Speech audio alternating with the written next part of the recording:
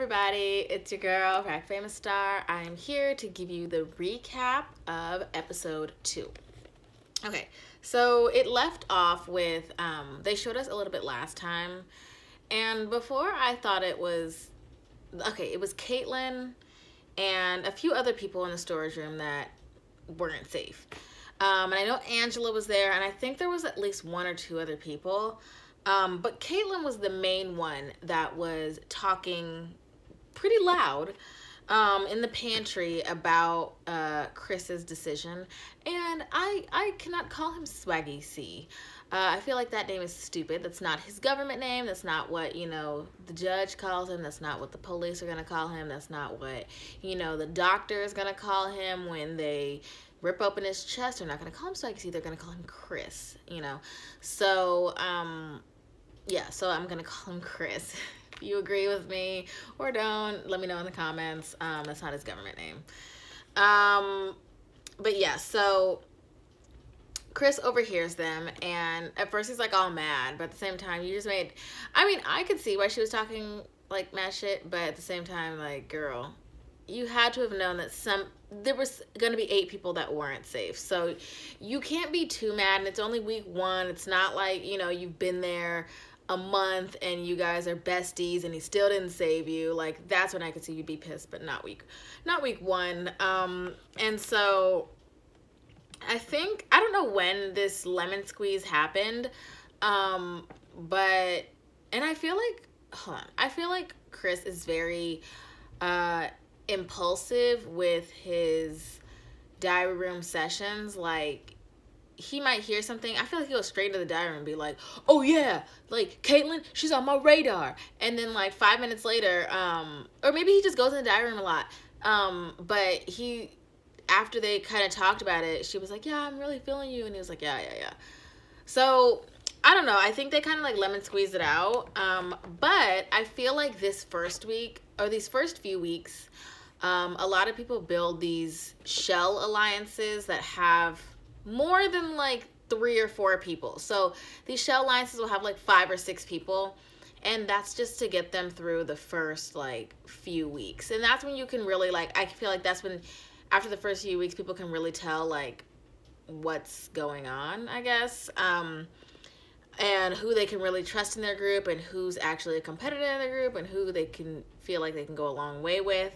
But this shell alliance was formed. Oh, wait, no. Hold on. Let me go back. Oh, no, I'll talk about the Shell Alliance. The Shell Alliance, called the Five, it was put together by Chris because he knows after this week he won't be safe unless he wins HOH. And there's definitely other people in the house that could give him a run for his money. But this Shell Alliance was with Fessel, Caitlyn, Chris, Angie, and Haley. Now, I thought this was a weird group, mainly because Angie and Caitlyn, I knew I knew Chris would probably go with the group, just because his personality, and be the leader of that group. He's definitely the leader of that group. But I thought Angie would not be. I don't know. I mean, good for her that she's in one. And Caitlyn, I thought Caitlyn would be like, but I don't know.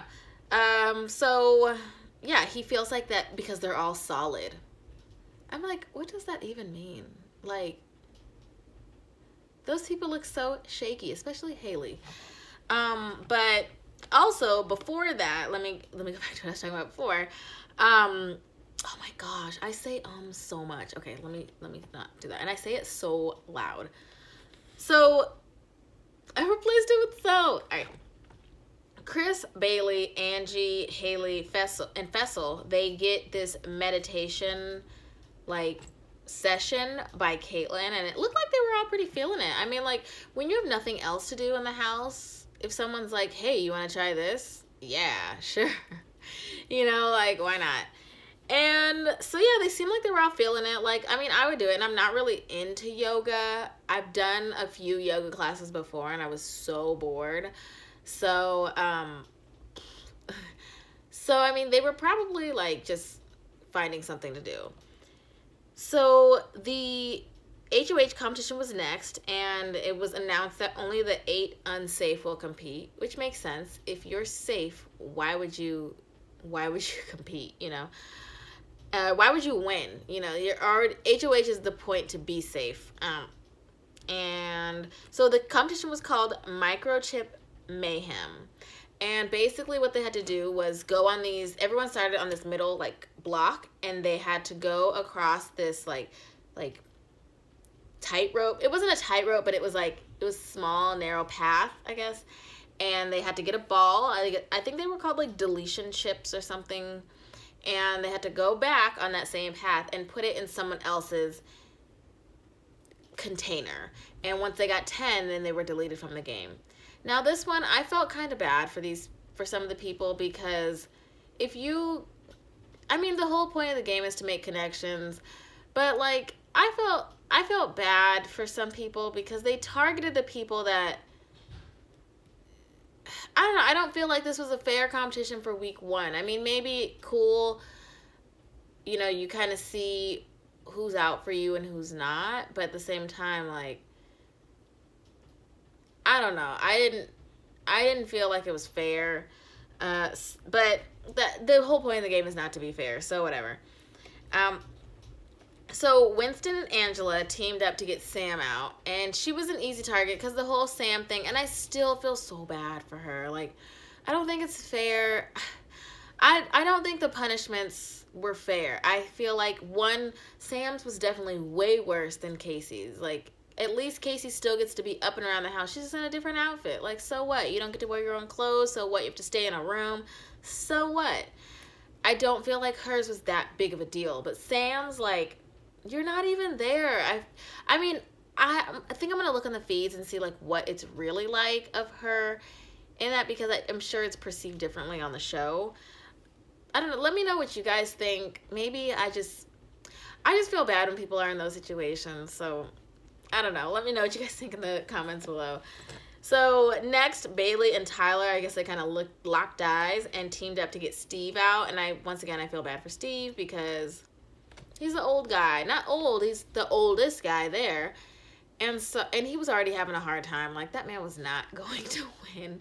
So I guess put him out of his misery, whatever.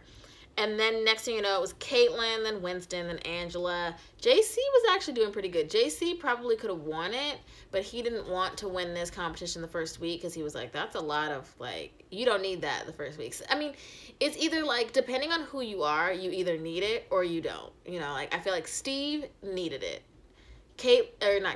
Sam needed it, but everyone else didn't really need it. So, I mean, cool. I mean, some people did, but I feel like Steve and Sam definitely needed it. So after Caitlin was Winston, then Angela, JC, and then it came down between Bailey and Tyler.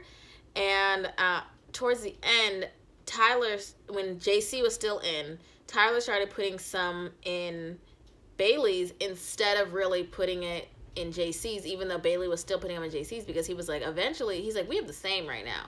Eventually, it's going to be just us. So why not put a few more in hers? And then, you know, and then, you know, it'll give him a better chance of winning. And so Tyler became the first HOH. Does it feel like to anyone that he has, like, cat clock eyes? Like, his eyes, he gets them so big and they're like, I don't know. Caitlin is already saying that Angela needs to go. Now, I get it. You're one of the 7 that are unsafe. So you have to say a name. So it's not yours. And I feel like a lot of the times people will go with, if somebody says a name and then somebody else says that name, you know, as long as it's not yours, cool. You know, like, you just have to say a name and get out there. So that's what Caitlin was doing. I don't know if I feel like Angela could be a good person to be with. You know, I feel like Sam and JC need to work with Angela and Winston. I don't feel like Winston... Okay, this other alliance, I feel like is stupid. I feel like it is just, like, grasping at people that... Just grasping.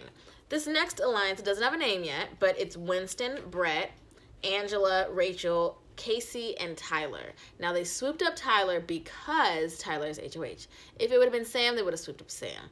You know, if it would have been Steve, they would have swooped up Steve. So this alliance is just to protect them all from this first week's eviction. Now, if they would have swooped up Sam, I'm sure Sam would have been safe. Like I said, I still feel so bad for her. Let me know what you guys think of these shell alliances, because I feel like they're stupid. So Sam, obviously, like this, I already felt like she was feeling sad, and I just cannot believe, like, she's feeling sad because she feels excluded. You know, like, she can't go up the stairs. Maybe she can, but it takes her a while. People probably don't want to deal with all that. You can't really get to know somebody when you're staring at a screen. Like, it's just her voice, but I don't know. I felt bad. She talks to Tyler, and she, like, breaks down, and Tyler's like, I almost cried, you know, and I was like, shoot, I was watching it, and I almost cried. Like, I almost teared up. And he doesn't know if he could put her up. Like, I know I don't think I would, because I'm like, you already have it hard enough, week 1, of not really being in the house. And probably week 2, if you put her up week 1, she's going to come back in the house. If she escapes eviction, she's going to come back in the house week 2. And people are going to put her up again because they feel like, oh, well, we don't really know you, blah, blah, blah, blah. Of course you don't. They put me up week 1, so whatever. And she is an obvious choice because of her punishment and because you haven't really got to know her. And Steve is also an obvious choice. Bailey says to Tyler that her and Swaggy C are super close and like family. And Tyler, he says he almost thinks like, oh yeah, like, he was like, Bailey, you let me know, like, you're working with Swaggy, like, you're one of his minions, blah, blah, blah. And I don't really think Tyler is the one to do anything about it. He says, like, oh, I might make a bold move this week. But it's week 1. You're not going to make a bold move. Like, not going to lie, Sam and Steve are obvious, easy, safe choices. Like, I really hope Sam comes back and wins HOH or something next week, or gets herself off the block, or I don't know. I really like her. And so the noms ended up, of course, being Sam and Steve. He said there's no rhyme or reason, but they were the first ones out, or the first ones that fell. No, they weren't. They were the first ones targeted. And so, of course, and Steve said he's going to make deals. That's his strategy, to make deals, because he probably realized he's not so good at competitions. And Sam says she will pick herself up and keep fighting. And Swaggy, Chris, said he's going to win veto and take one of the weak targets down and place his real target on the block. Even though I don't think he realizes he can't place them on the block, but try to get one of the bigger targets. Even though Tyler's already said he'll probably put up Bailey in one of their places, it makes me really want to look and see who was the replacement nom, because they might have played veto already, or at least picked players for it. But yeah, I don't know if you guys really looked into the CBS.com, the App Store, or is it even open? Like, do you guys know if it's open? Let me know in the comments below if it's open, because I kind of want to check it out, at least for a few weeks while I'm free, or until school starts back up. But yeah, so I hope you guys, I hope you guys enjoyed this second episode. I'm going to try to keep this up. I really like doing these, even though I don't have a huge audience yet. But yes, so this was episode 2. Let me know what you guys think in the comments below. If you like more of these videos, you want me to talk about something specific in my next video, let me know. But until then, have a good one. Bye.